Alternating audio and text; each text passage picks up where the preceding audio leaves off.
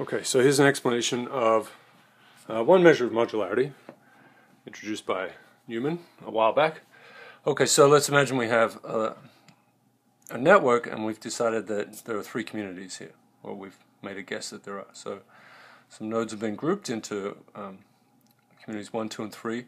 There are some edges between each of these groups, and then many edges in within. And so that's what we're aiming for, right? We want more. If it's a real community, we should be able to see more edges within, right? So there are more ways to do this later on, but this is a good start. Okay, so all right, let's go through. We count up all the edges. We have so many edges, and we then create this matrix based on the community structure we've guessed at or arrived at through some algorithm. And so each entry is the fraction of edges between community I and j. And it's symmetric, so these things are the same, right? So we're just going back and forth, and that can lead to some problems, but that's just the way this is. So it's a symmetric matrix. So E11 is the number of the fraction of edges, right? So look at all edges and take the fraction between nodes in community 1. All right. So if we sum, okay, here we're summing across. It doesn't matter, but if we're summing across, so j equals 1, so we're summing across here.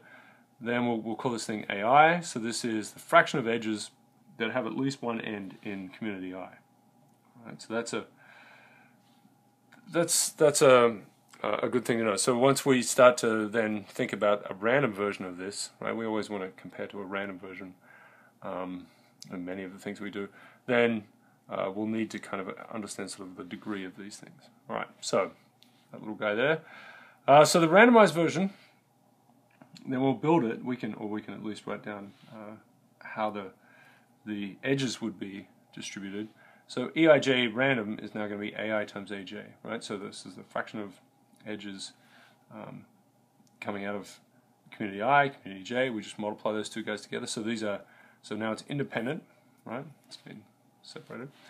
We can just check that this is okay. So if we sum over J again for this random version, the AI is independent of J, so that pops out.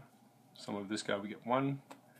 Right, so we've got AI again. So it looks the same in terms of the fraction of edges that are within, or that have at least one end in a community.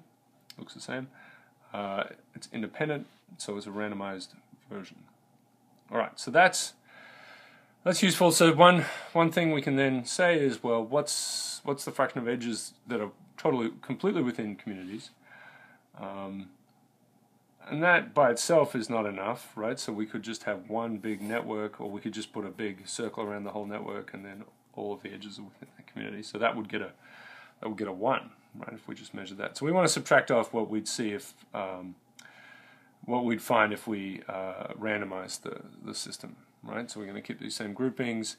The same number of edges are going to be related to 1 and 2 and 3. We're just going to randomly rewire them.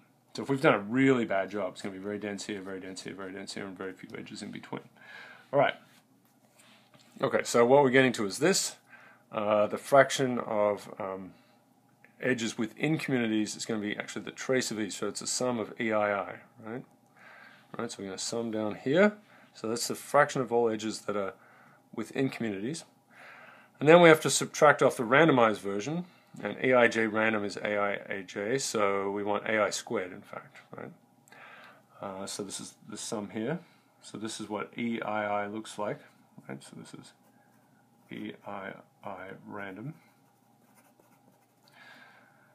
So we subtract that off, and so we get. So if this is, and then we can play around with this, right? So if it's 0, of course, then we haven't done a very good job because we're at the same level as a purely random version. But we want to see this thing to be positive, right? So we'll have that later on. So this is simply the trace of E. This guy, we've seen this before. So it's sum of I. So each one we can write like this. Let's write as J, E, right? Ij. That's the first guy. And let's make it a K, EIK here. Yeah. And I'm going to put this guy, this sum in. Pull these guys out, swap one of these guys around. So let's, because of symmetry, we'll write this as EJI. Okay, so we've got a sum for J, sum for K here, and the sum of I is here, and then there's an EJI and EIK, just delicious. So these guys match up, and this piece here is the ijth entry in E squared.